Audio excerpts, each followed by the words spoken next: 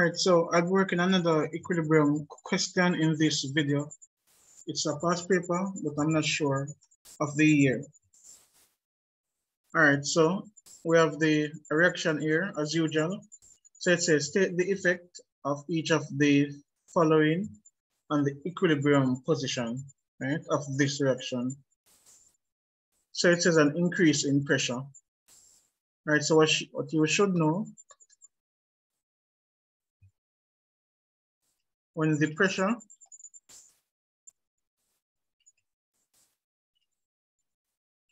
of the system is increased, equilibrium shifts to the side with fewer moles.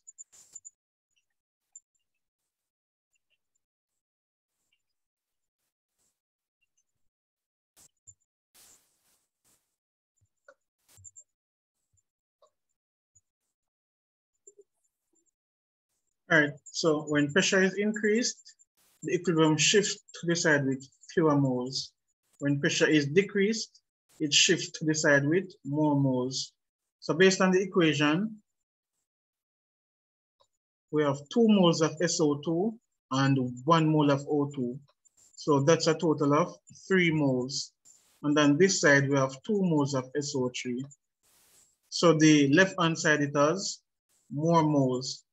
So if pressure is increased, the equilibrium shifts to the side with fewer moles.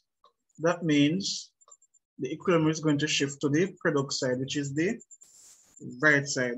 So equilibrium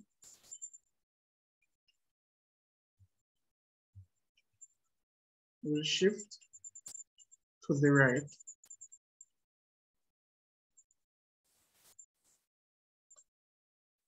As for temperature, the first thing I do is look at this sign here. Whatever sign you see here, it's for the forward reaction. So this is saying that the formation of sulfur trioxide is an exothermic process. The reverse now is the opposite. So the forward reaction is exothermic and the reverse reaction is endothermic. So just like with pressure, all right, let me just pause. All right, so when it comes to temperature,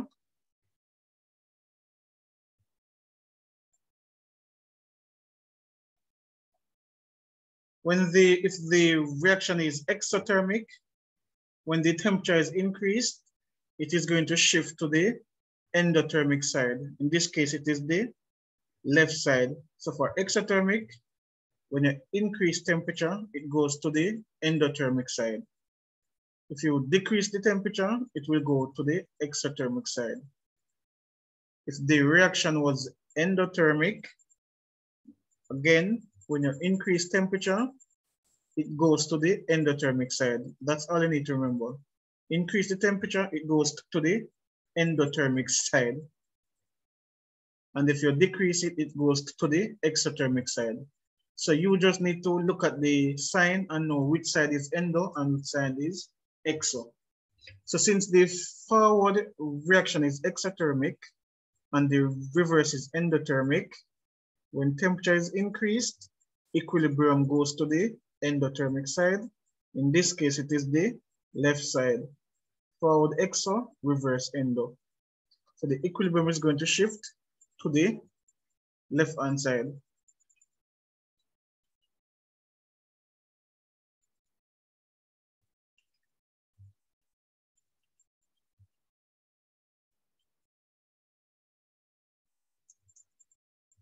So pressure increases, it shifts to the right with fewer moles. Temperature increase, it shifts to the endothermic side, which is the left. All right, so the calculation now.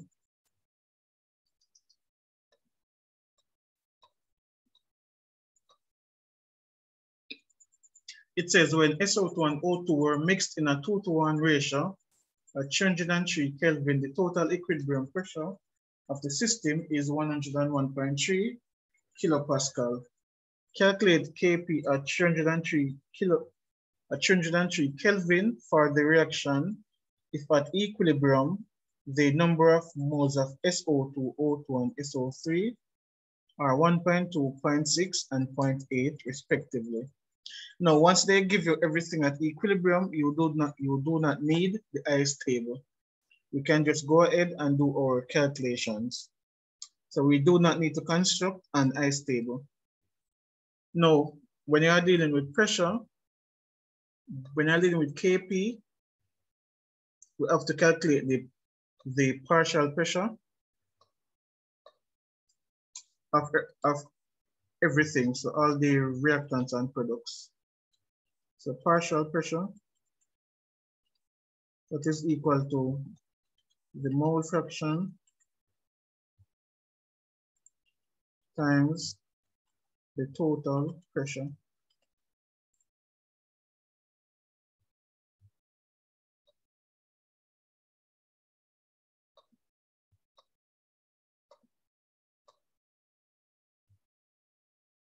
All right.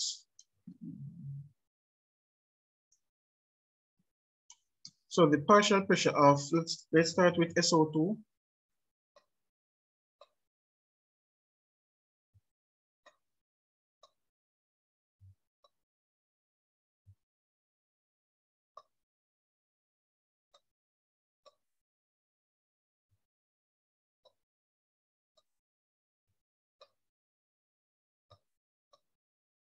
So mole fraction, it's the individual mole, right? Or the mole of the particular substance. So in this case, the mole of SO2, which is 1.2.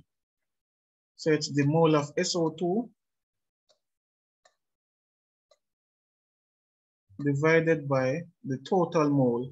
So 1.2 plus 0.6 plus 0.8, the total mole. So mole fraction is the individual mole divided by the total.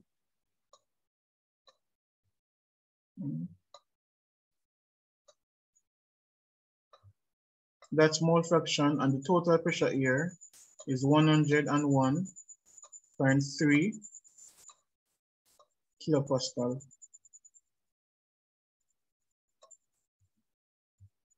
And so the partial pressure for O2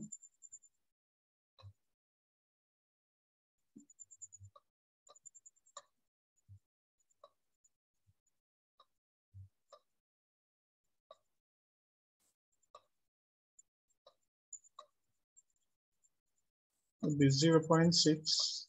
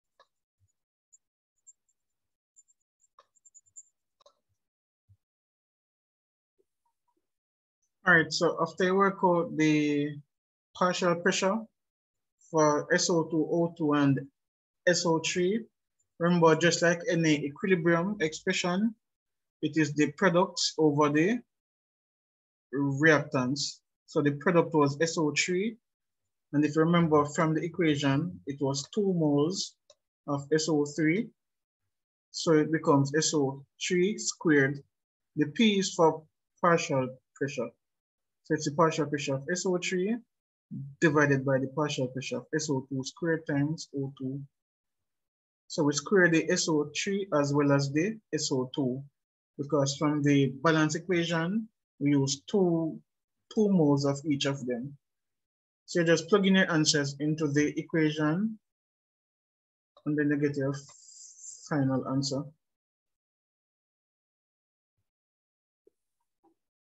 All right, so the final answer I got is 0.019.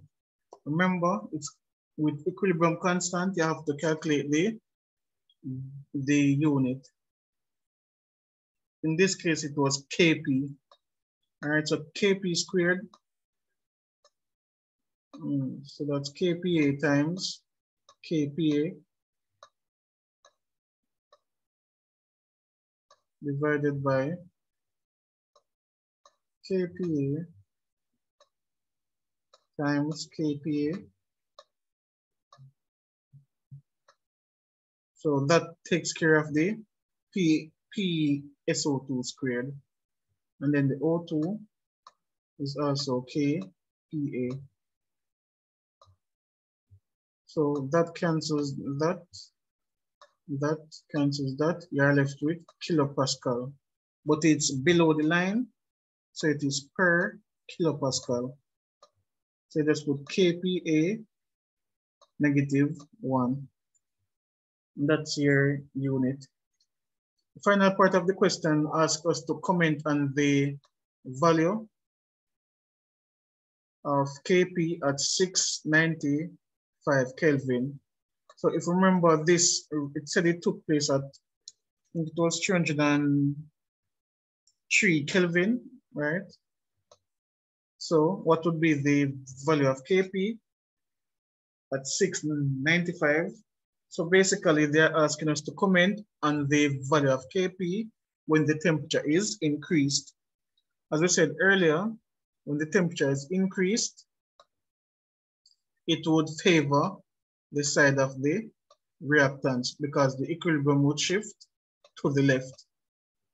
So when equilibrium shifts to the left, it will produce more of your reactants. So the concentration of the reactants would increase and the concentration of the product would decrease.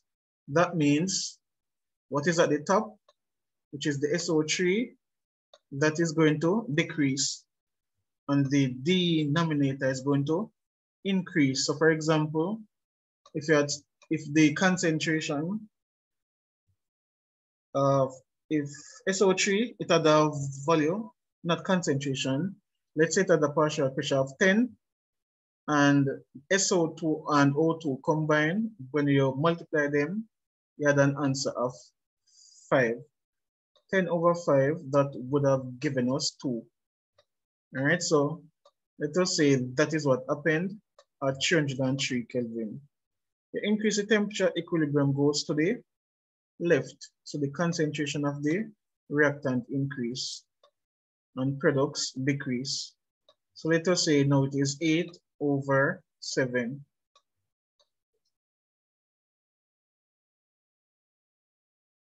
That's 1.14. All right, so as you can see, if you increase the temperature, equilibrium shifts to the left, concentration of reactants increase, not the concentration. The partial pressure, when we work it out here, it will increase. That's because the amount of SO2 and O2 is increasing. So a simple 1-mark answer. The value of Kp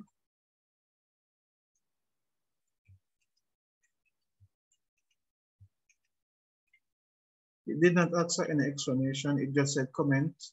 Well, I guess we can comment. The value of Kp will be less at 695 Kelvin because the equilibrium will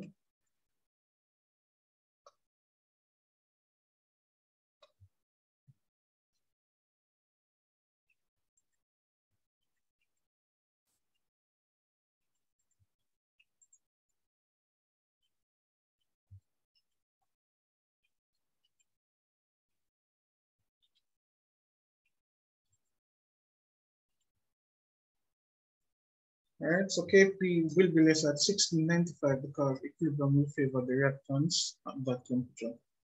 All right, so that was it for this equilibrium question. If you have any comments, or if you have any question, leave it in the comment section.